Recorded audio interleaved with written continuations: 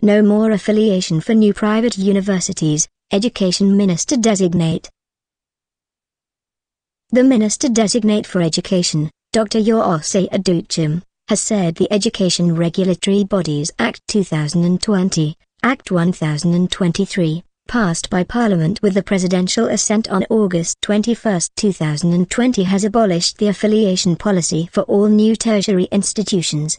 He said those private existing institutions currently affiliated to the traditional universities had been given 4 to 5 years to go through the process of being chartered.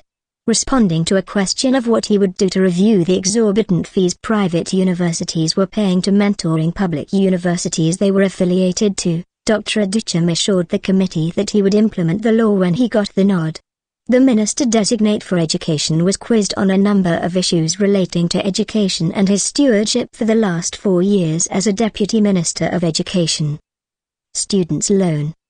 Dwelling on why he argued against a private member motion that called for government's support for students of public and private universities in fees payment, the Minister Designate assured the committee that he would be the last person not to support an effort to bring relief to needy students to pursue tertiary education. God willing, when I become minister, I have decided that these are the issues I am going to listen to.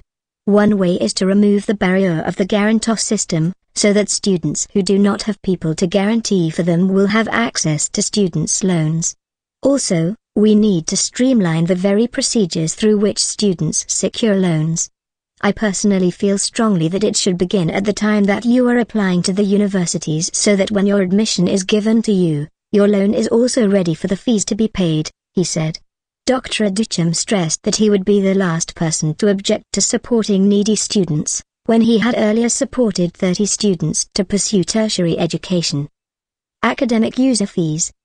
Regarding academic facility user fees, he said out of the budget devoted to expenditure structure of universities, about 90% were expenses that were related to faculty remuneration. Consequently, when we talk about academic user fees, we are not talking about fees that are going to be used in paying professors compared to private universities' professors. So yes, we can say that the government is already paying 90% of the fees students would have paid, he said.